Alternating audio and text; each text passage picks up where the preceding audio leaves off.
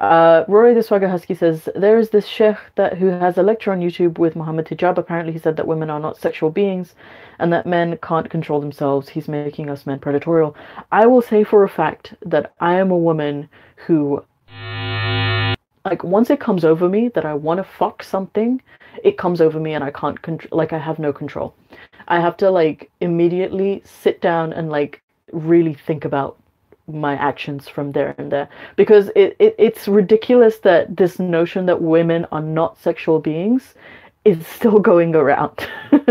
It's still, like, perpetuated. It's crazy to me, and it's always made me feel weird because I've always been someone who's had, like, a sex drive. Obviously in the past, like, I've suppressed it as, like, a Muslim. I've suppressed it and acted like I didn't have that, but I am what you call an animal of a human being. Like, once something comes over me, I have no self-control. Something that I used to do, and this is kind of related but not really related, but after I used to go to therapy, every single, like, therapy session afterwards, I would be so filled with just, like, animal fury, just, like, animal energy, that I would have to eat like a bucket of chicken. I'm not kidding. I would be sitting, like, and I would not care also what I looked like.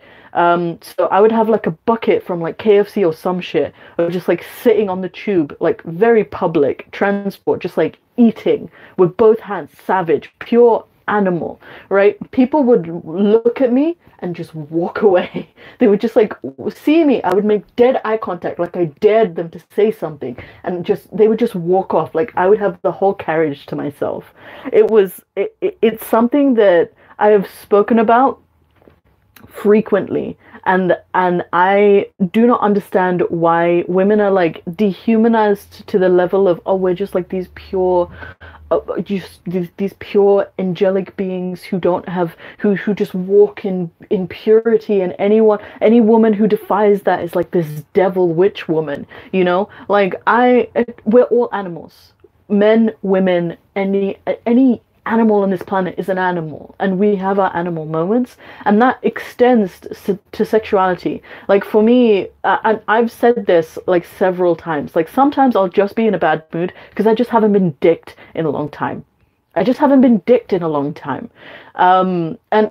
that's it. And, you know, it's led to me really needing to, like, process that and understand why I feel like that. And at the end of the day, it's just, I'm an animal.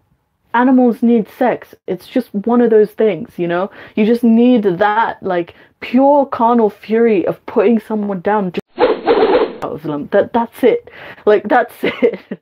I don't know if I'm being way too graphic. I'm sorry. There's only, like, 15 of you, and I'm pretty sure I'm going to lose about 7 of you because of that. But that's just all it is. It's just you needing to get, like, the animal in the back of your brain just out, you know? And that's it. And I don't think there's anything wrong with that, and I don't think there's anything wrong with talking about that. I like that Critical Cripple is still being like, hit like before you leave. But yeah, I think that the image, like the Little Red Riding Hood image, that's how I like to categorize it, because women are like the innocent Little Red Riding Hood and men are like the big bad wolf who are just out to get you. It's just like, it's really, really archaic, and it really dehumanizes both men and women, because it unsexualizes women and makes us feel like, oh, we're just like these plastic robot women, angelic robots who just will do everything at your bidding, and we need to be protected, and please save us. And men being like these hulking animals, when really we're all just fucking animals. I'm pretty sure if you left me in the wild for like a month, I would be just the top of the food.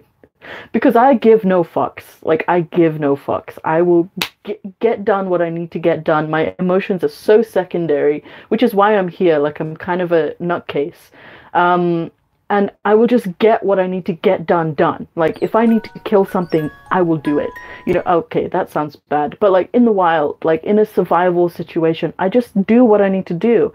And I think that, to an extent, almost everyone is like that. Oh, people who joined right now are going to be like, what the fuck is going on? I just, like, joined 2 or 3 viewers, and they're like, whoa, what is she talking about? Sorry, welcome to my live stream. We haven't done what we actually set out to do yet. because I'm still getting through the comments. They're just interesting questions. I might just change the title of this because this is actually kind of fun. Hi, Susubena, welcome to the chat. But yeah, I think that this dehumanizing of people really needs to stop. It's really old, and it belongs in like the 15th century. Like even Shakespeare was getting tired of it, you know, with his female characters, and he was like, oh, you know what? Like I just want to write a strong female character, but I can't because the audience is like so fucking uptight. Like, you know, I feel like that's why he integrated witches and things into his plays, because it makes it more interesting when you have like multi-dimensional characters that aren't just hard, solid dolls who just do whatever the fuck